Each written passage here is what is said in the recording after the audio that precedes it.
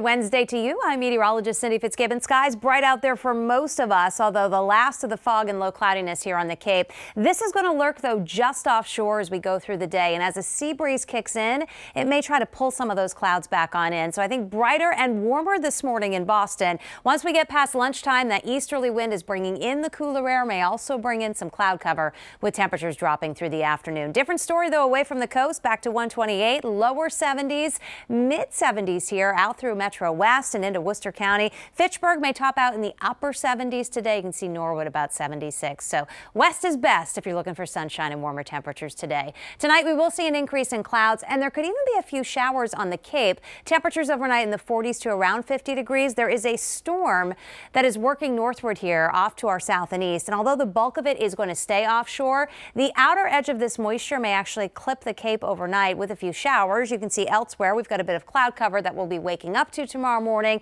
and then this all pushes away as we get deeper into the morning hours. So any early clouds tomorrow morning give way to developing sunshine. Winds are going to turn more southerly tomorrow. So I think the Cape and the south coast in the 60s. Boston, though, a little closer to 70 degrees tomorrow with, again, 70s over the interior. But we're going to watch a front off to the west. This will have some showers associated with it that will get into Worcester County likely by the early evening hours. And then if they hold together, we could see a shower before midnight closer to the coastline, and then the front moves offshore and we're drying things out for Friday. But Friday's going to be a little bit cooler, only in the mid 60s for highs, so you'll notice that cool down, and it does look like a cool start to the weekend. The front, though, that comes through tomorrow night is going to start to lift back northward on Saturday, so there may be a period of rain early Saturday with some lingering showers even on into the afternoon. But now it appears this cold front sweeps southward during Mother's Day, so improving weather on Mother's Day. Saturday looks like the wettest part of the weekend. It's not a washout, but showers are likely with temperatures both days in the 60s. So